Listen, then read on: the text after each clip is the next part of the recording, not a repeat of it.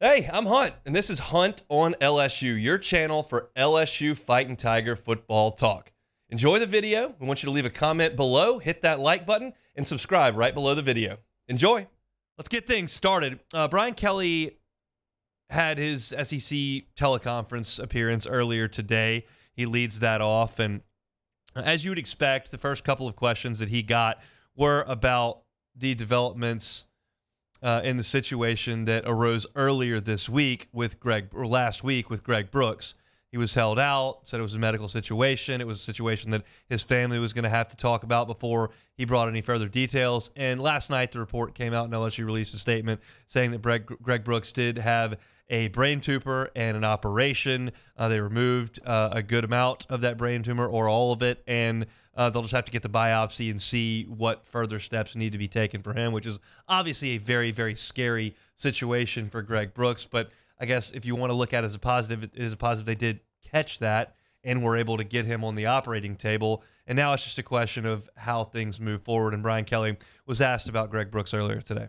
We were trying to find out what, the symptoms were, and he had another episode, he had dizziness again on Thursday actually I think it would have been Wednesday of last week. Finally, we said that enough's enough, and we got an MRI, and that's when the tumor was located. So the vertigo was just a symptom of what was obviously a larger issue. It's just scary stuff, and it's stuff that we heard about in camp, that Greg Brooks was dealing with some vertigo issues and had some dizziness and missed some time. And if you get that, you never really think too much of it. It's hot out there, and sometimes guys get some heat-related symptoms and have to miss some time, and it's not anything that we think twice about. But when it continues to recur, obviously they wanted to get a look at it, and they got the MRI, checked it out, and found the cause of it, which I guess is a positive thing in that sense, but it's very, very scary, no question. And so the question that was raised after that was, okay, well, we know what it is now. Is it possible that Greg Brooks could potentially play this year? That's so hard for me to even know, what there are so many unanswered questions. I don't even know that I could even begin to give you the medical pieces relative to the surgery to even give you an educated answer to that. I saw him in the hospital on Sunday. He's still coming out of heavy sedation, so we weren't able to have a lucid conversation. But I know before he went in, he was pretty clear about playing again this year. But that's Greg Brooks. And obviously, that's what a young person wants to do. They want to get this figured out and get rid of it, and then go play again. That's how we're wired. Obviously, we know that that's not necessarily the way that it always works. Our certainly continued thoughts and prayers are with Greg and his family and the doctors that are surrounding him, and you hope for the best outcome possible, which is a full recovery. And if that means playing some more football this year, that's fantastic. If it doesn't, that's just part of it. But his health certainly comes first. But from an LSU perspective, our job's kind of to sit here now and go, okay, well, what does that mean for this LSU team? We know that this group struggled mightily in the secondary in their opener. Florida State kind of threw it all over the place. You don't get a great test against Grambling, obviously, but without Greg Brooks in the Mississippi State game, LSU's defensive backs played better. Now, they got a huge boost from the pass rush, which was significantly better against Mississippi State than it was against Florida State, and Florida State's quarterback is much more adept at moving in the pocket and extending plays than Will Rogers is at Mississippi State. But here's the situation that LSU's defensive back room finds it in. And we want to start, obviously, with safety, where Greg Brooks was logging most of his snaps. Major Burns continues to be a starter and really a key guy in the back of the defense, but Andre Sam would step right in. And I believe that there is a negligible difference between Greg Brooks and Andre Sam on the field. Their measurables are not wildly different. They're both very, very old college players. Neither is flying up draft boards anytime soon, but both are accomplished veteran players that you can count on to be in the right place and to make some plays. It hurts LSU not to have Greg Brooks because it hurts your depth there.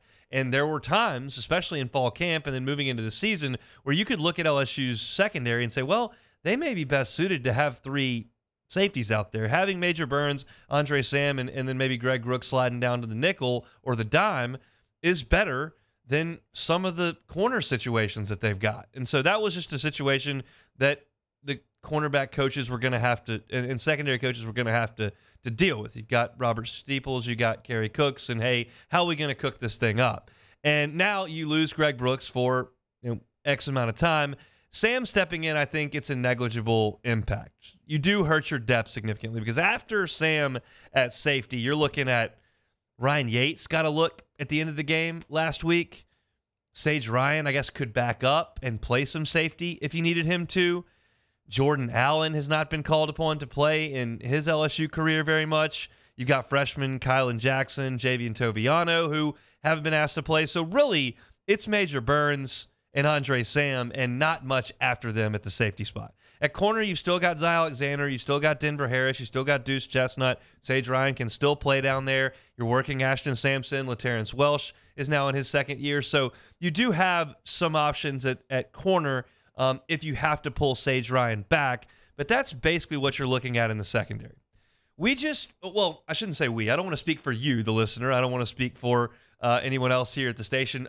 I will speak for myself. I personally don't know exactly what this secondary is. My concerns were massive in August. They were massive the first week of September, and they were amplified when we watched this group play Florida State. I can't get any read on anything against Grambling. I realize they put Denver Harris in there to start, and Grambling goes down the field, and they beat Denver Harris for a touchdown, and then he gets a pass interference, and that doesn't give me the warm and fuzzies inside. Okay? But last week against Mississippi State, Will Rogers struggled to find a lot of places to go with the football, and that's a good thing. You probably take a little bit of a step up in terms of functionality of the offense with Arkansas. They're not great, and their offensive line has struggled, but they do have a quarterback who's probably more comfortable in his system than Will Rogers is in his. And you'll get down the road to Jackson Dart, who's very comfortable in his system and is a really good player. And you'll get down the road to, yes, Connor Wigman and this A&M offense that does have some playmakers. And you'll have tougher matchups as time goes on, and we'll learn what this secondary is. I'm hesitant to call it either way at this point. I would say concerned is very fair for me. I would say I certainly haven't given up on them. I think there's absolutely an opportunity for the secondary to get better. However, you're going to have to do it without one of your captains back there in Greg Brooks for the foreseeable future.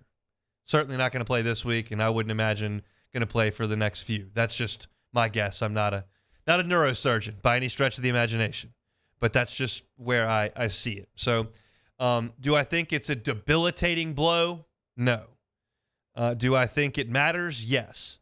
Do I think there's a significant drop-off between Greg Brooks and his immediate backup, Andre Sam? I don't. I think LSU is a similar secondary in the first team on Saturday as it was when they went out there against Florida State 2 weeks ago.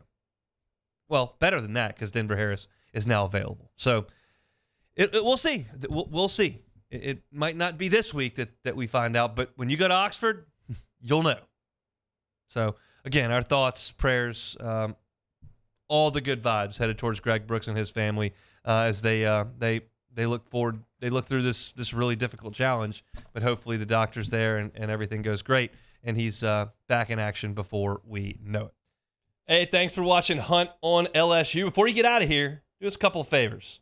Hit that like button, leave your comments below, and subscribe to the channel for all your Fighting Tiger football talk. See you next time.